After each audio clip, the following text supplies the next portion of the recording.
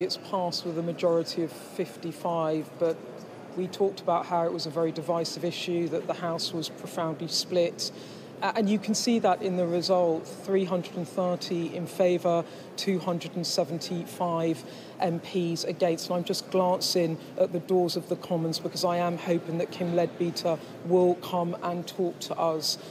This bill passed. She will be, of course, profoundly happy about that. She has worked extremely hard to get this in principle passed. It is the second time it's been debated in a decade, and it has passed after being voted down in 2015. It will now go to the third reading, where it will be into committee stage, into report stage, and the bill will be fleshed out. And my government sources have told me that the government will work with Kim Leadbeater and MPs in order to make the bill operable. Indeed, that was what Kim Leadbeater talked about herself in the Commons, but this was a divided issue in which MPs felt extremely strongly both ways. So in a way it's a victory for Kim Leadbeater, but I think it is actually more a profoundly emotional moment for many MPs, but it is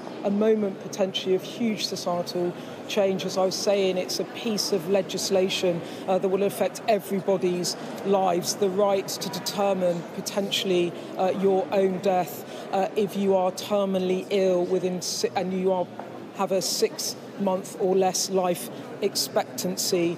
So that was Kim Leadbeater's bill, in which she said it was not about life or death, but rather autonomy over how you choose to die at the end of your life. You saw the debates about, on the one hand, people talking about the need to give people choice and dignified deaths and an ability to stop, in the words of Kit Malthouse, who argued profoundly for the bill, people suffering from terminal diseases, from facing painful deaths.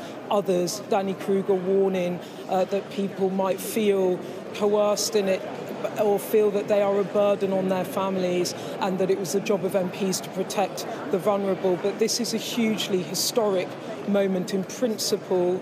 The idea of assisted dying has been passed in the House of Commons at the second reading. 31 jurisdictions around the world allow assisted dying, and now it goes into debate and committee stage, and MPs will vote on it at a third reading. That could take up to 2 years, according to what Kim Leadbeater told MPs in the Commons today. But this then a beginning of a national conversation about assisted dying and how that might look now in practice.